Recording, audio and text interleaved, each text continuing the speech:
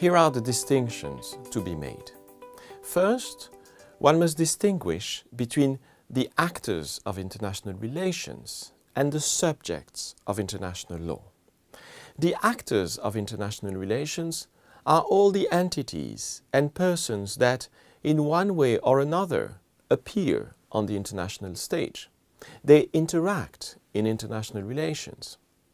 And those could be states, those could be international organizations like the United Nations, the WTO or NATO, big transnational corporations, or they could also be large NGOs like Amnesty International or Médecins Sans Frontières.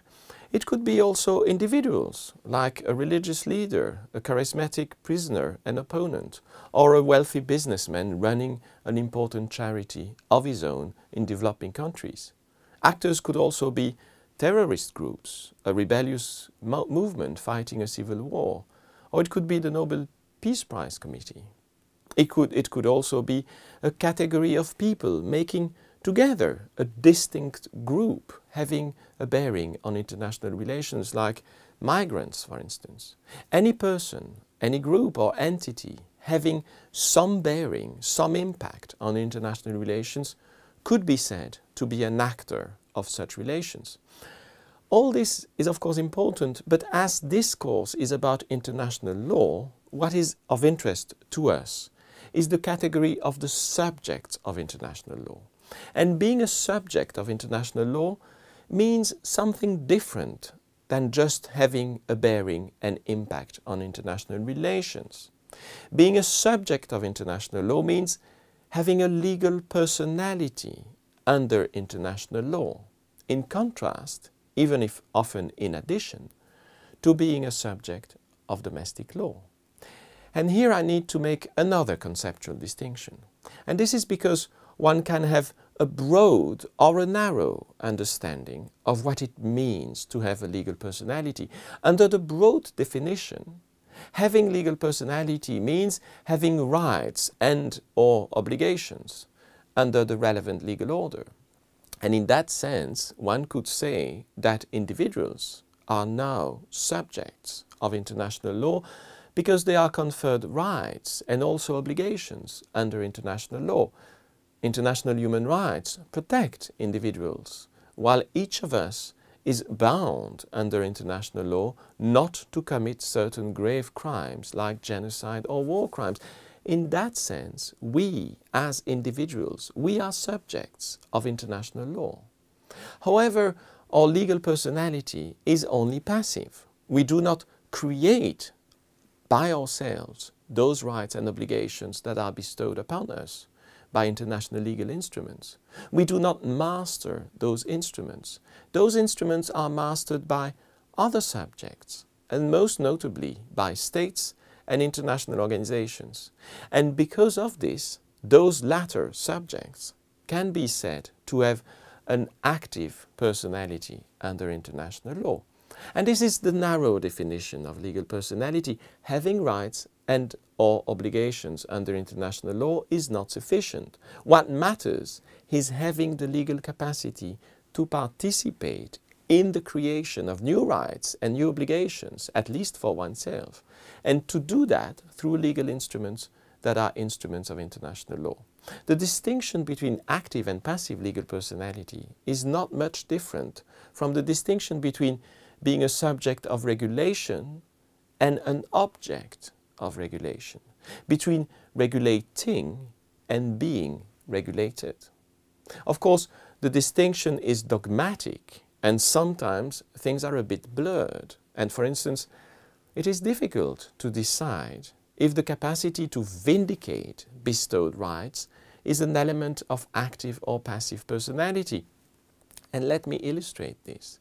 Today, individuals and corporations are not only conferred rights under human rights treaties or under investment treaties, but they are increasingly given access to redress mechanisms, including sometimes courts and tribunals that allow them to vindicate those rights at the international level against the public authorities that failed to respect those protected rights. Well, Does that make individuals or corporations active subjects of international law? Maybe, but it might be a bit confusing to say that, since neither individuals nor corporations have yet the capacity to make new rules of international law, and they are unlikely to acquire such capacity soon. However, there is no need to decide on all those dogmatic issues, and the distinction between active and passive legal personality has primarily an educational purpose. It is there to help us to classify and to categorize. And nearly all the examples I gave above, from states to members of terrorist groups, could be said to relate to actors of international relations having some legal personality under international law. And this is because even terrorists have criminal obligations imposed unto them by international law.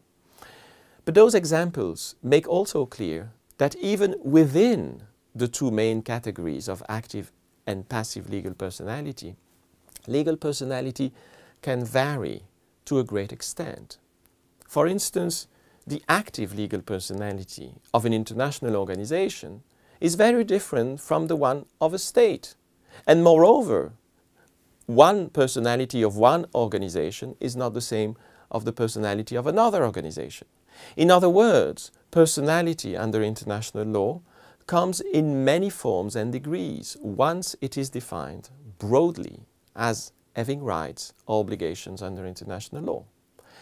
In an advisory opinion about the legal personality of the United Nations and its capacity to claim reparation for the injury resulting from the killing of one of its envoys, the International Court of Justice considered that, I quote, "The subjects of law in any legal system are not necessarily identical in their nature or in the extent of their rights, and their nature depends upon the needs of the community. Throughout its history, the development of international law has been influenced by the requirements of international life." End of quote. And that was in 1949 about the personality of an international organization. But the same reasons based on the needs of the community can explain the emergence of new categories of subjects of international law. Subjectivity under the law stems from the social needs at a certain time, and it is not a unified category. The extent of the rights and the nature of the subject can vary considerably. In this introductory course, we'll concentrate on the two main subjects of international law having an active legal personality, that is, states and international organizations. As they remain, to a large extent, the only makers of international law from a formal point of view, it is important to understand what those abstract entities are from the point of view of international law and how they come to existence. But make no mistake, concentrating our attention on states and on international organizations does not mean that they are the only subjects of international law today. It is just that addressing the issue of individuals, corporations or other non-state actors as subjects of international human rights law goes far beyond the scope of this course, even if, for instance, human rights is an essential field of international law today, while international investment law is a growing field today.